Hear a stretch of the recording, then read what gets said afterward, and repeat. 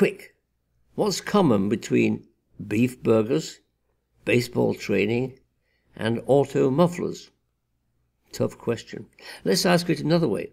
What's the common factor between McDonald's, D-Bat, and Meineke? You may know the answer if, along with the Big Mac, you've absorbed a fragment of the romantic story of Ray Kroc. He's the salesman who created what became the world's biggest fast food chain. He did it by making a deal with a couple of men called the McDonalds, brothers they were, owners of a small restaurant chain, and the deal was he could use their brand name and their methods. Then he invited small entrepreneurs to open McDonald's that they'd run as operators, with an ownership stake. Very different than the business model where mom and pop stores have full ownership but no similar support.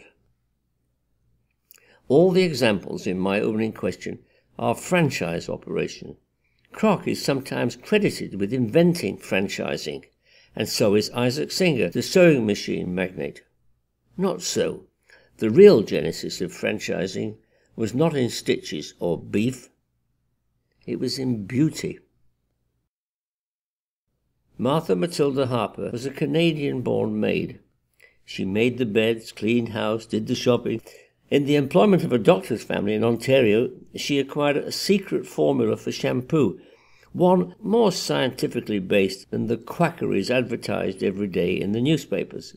The kindly doctor also taught the maturing young woman the elements of physiology. Martha had a secret ambition to go along with the secret formula, a determination to run her own business. By 1888, serving as a maid in Rochester, New York, she'd saved enough money, $360, to think of opening a public hairdressing salon.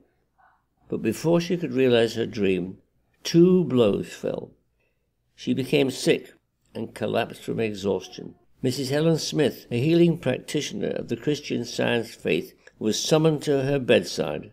The 2 women prayed, and Martha recovered.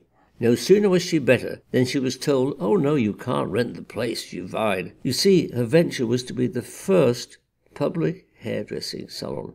A woman in business was shocking enough then. Only 17% of the workforce in 1890 was female.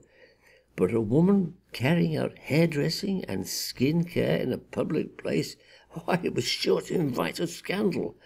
Martha spent some of her savings on a lawyer and won her case. She proudly displayed on the door of her new salon a photograph of the barely 5-foot Martha as Rapunzel, with hair down to her feet, but glowing with good health. Her sickness, too, had proved a boon.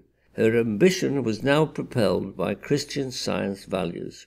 The Harper method, as she came to call her services, was as much about servicing the soul as it was about cutting hair. In the therapeutic serenity of her salon, she taught that every person could glow with the kind of beauty she had, if spiritually whole and physically obedient to what she called the laws of cleanliness, nourishment, exercise, and breathing. She was very practical about it. She even designed the first reclining shampoo chair, though she neglected to patent the invention. Martha's salon was a huge success. Celebrities came from out of town to experience the Harper method. They enjoyed the service so much that they urged her to set up a salon in their cities. And this is where Martha's ethical sense inspired her crowning innovation. Instead of commissioning agents, as other innovators had done, from 1891 she installed working-class women just like herself, in salons exactly like hers, dedicated to her philosophy and her products. But these new employees were not provided a salary by Martha. The women in what became a satellite network of 500 salons in America and then Europe and Central America and Asia actually owned the Harper salons. What was good enough in the 19th century for suffragette campaigners like Susan B. Anthony, and was good enough in the 20th century for Woodrow Wilson, Calvin and Grace Coolidge, Jacqueline Kennedy, Helen Hayes, and Lady Bird Johnson, must be good enough for the rest of the world. Today, only the Harper Method founder's shop remains in Rochester, New York, but Martha's legacy is manifold. Her health and beauty treatments have been copied, and her business model is dominant. In fact, half of retail sales in America are through Martha Harper's franchising idea. So next time you enjoy a McDonald's hamburger or a good night's rest at a Days Inn, think of Martha, because these franchises might not be the same without her inventing the model over a century ago.